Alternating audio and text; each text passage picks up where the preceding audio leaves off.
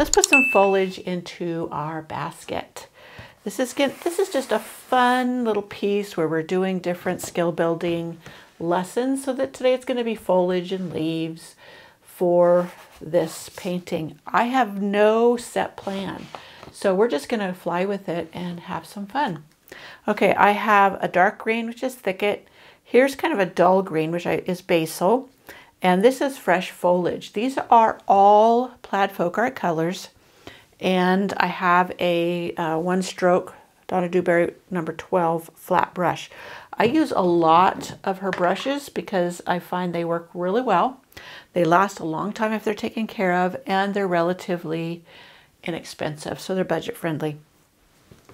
I've used other brushes too, Low Cornell, Majestic, and it seems like I always come back to these. Who knows, in the future, maybe I'll find others that I love just as much. But anyway, so I was thinking of some like background flowers, and we're going to make the foliage for those and the leaves. So I kind of have an idea of what I want. I'm going to load my brush with the basil and fresh foliage, maybe brighten it up a touch with basil and thicket, and then brighten up just a touch on the basil side with the fresh foliage. And I'm just loading my brush, making sure I have a good, nice chisel edge. And I'm just going to drag up. You can even go all the way off if you want of the canvas. This is a fun painting. You can make it your own by however you do this. And leaves. I'm going to do a few leaves. So I have my scallop stroke leaf. I don't know if you've practiced these or done these. I find them very easy now that I've done them a bazillion times. But I'm going to start it right here at the edge, like it's coming from behind the basket. I just do my scallop shape, and then I see how I twist and come to a point. Now, if you just want to draw in a scallop with paint, do so. You don't have to wiggle. In fact, I'm so used to wiggling, it's hard for me not to, but that way I got too long of a point there because I'm trying to exaggerate it so that you really get a feel for it. So I'm just going to pull my leaf out a little bit longer. So, and sometimes you can end up with two tips, and that's okay. Just go over it again. Or you can clean up a tip, and I'll show you how you do that. Now, you see how it's kind of being where there's gaps there? That's okay, because of the crackle finish, it can do that. So I'm going to show you how to clean up. If I didn't like that end, here's a brush. It's a clean brush. Get it damp. I'm wiping it on a rag so that it's not dripping, and I'll just clean off that edge. Just pull that paint up. And I'm smearing some. And all you do is you rinse your brush again, tap it out, and pull that all up. Pull it up. And there you've taken off the tip. It's subtle, but it works. Now, I did say that you could just do the shape of the leaf. You can do that. So let's do one down here. And like I said, there's no rhyme or reason to this. You don't even have to put one there. But just pull some shapes, and there is one half, and then pull, stroke, stroke, stroke, and there you have another leaf. So that was pretty easy, wasn't it? You could do, we can go back to our little flower, and we're going to just put some little stamens in, or little stems. Every now and then, if you want to dip into the fresh foliage to give you a difference in color, go right ahead. And if you want to go the opposite from the stem out, you could do that too. And we'll throw in some more stems. And you know, we may come in and do flowers down here so it'll cover the bottom, but we're just working on building our design. We're not too worried about anything. We're just having fun playing with this. If it's starting to drag too much, and so the stems get thicker, wet your brush a little bit. Add a little touch more water.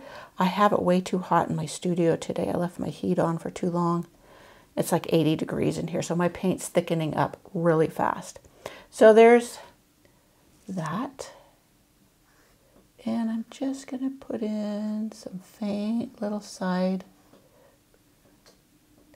And if you feel more comfortable with a liner doing this, then do it. It's all good. It is all perfectly fine and dandy. I'm getting some more in.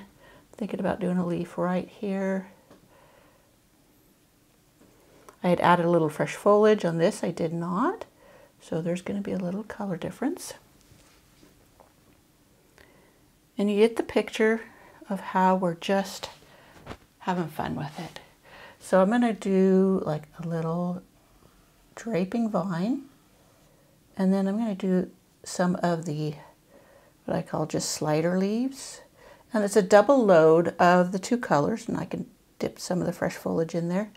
And I just start at an angle, press, lift,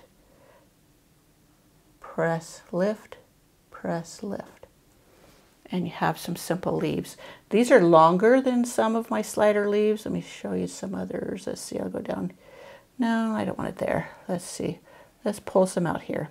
Pull one out here. Get my hand in the way. And press, lift, press, lift, press, lift. That was a little thick. This is dragging because of the heat in here, but it all works in the end because, you know what, if I hated it, I could put a flower over it or something like that.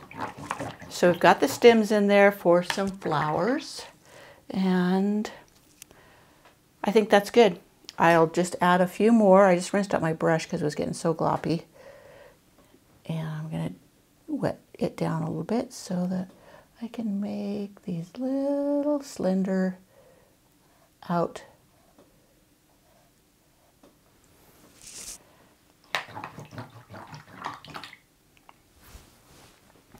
And these may have leaves at the base, so I'll just put some leaves. Not all leaves are perfect. They could be a half leaf. They could have one side shorter than the other. And so if you need to turn your palette or your piece, go right ahead. So I'm just going to do a portion of a leaf right here. And if you go over other leaves, don't worry about it. I am doing that right there. So there's a leaf there.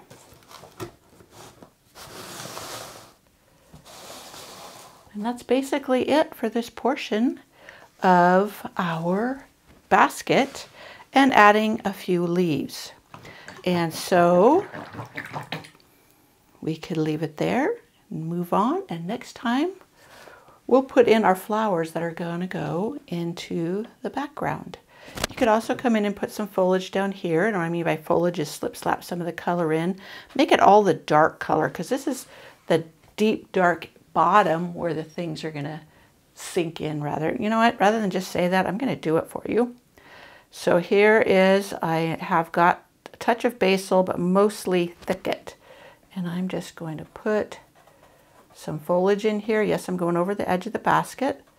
That's fine and dandy. I'll touch into a little bit of the foliage, fresh foliage here and there. Lighten it up.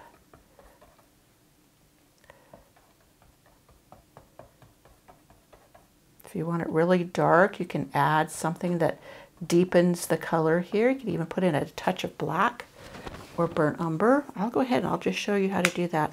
Now, black is super strong, so put in the tiniest hint, tiny hint, and just give it some depth right there at the base.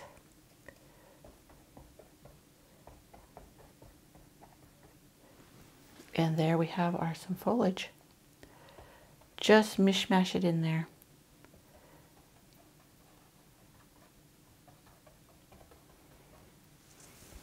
play with it, have fun, and let it dry. We will come back and we will add some things next time.